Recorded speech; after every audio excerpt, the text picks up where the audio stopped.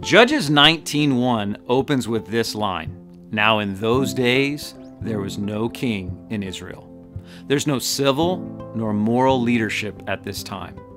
And Judges chapter 19, if chapters in the Bible came with ratings, not like 4 or 5 stars for their significance or perhaps their impact upon our own walks with the Lord, but ratings for the appropriateness of their content for certain ages, chapter 19 would have to rank as rated R for the insight and detail it gives for just how far gone, sinful, hard-hearted, and how lost the people of God had become.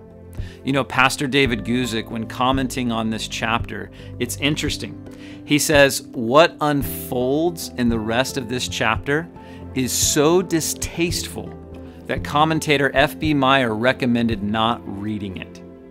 Commenting on these 4 words, "no king in Israel," he wrote, "It will be sufficient to ponder these words, which will occur 4 times in the book, without reading further this terrible chapter, which shows the depths of the depravity to which one may sink apart from the grace of God."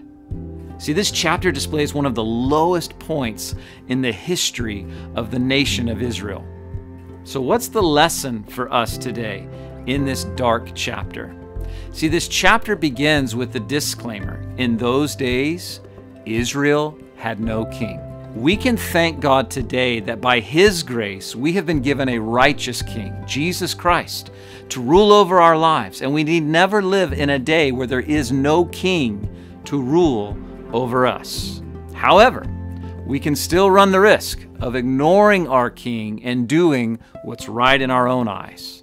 So my encouragement today from Judges chapter 19, this dark chapter, freshly surrender your heart to the Lordship of Jesus. Because without a king over our hearts have the ability to dive into the depths of depravity. Today, I'm so thankful for King Jesus.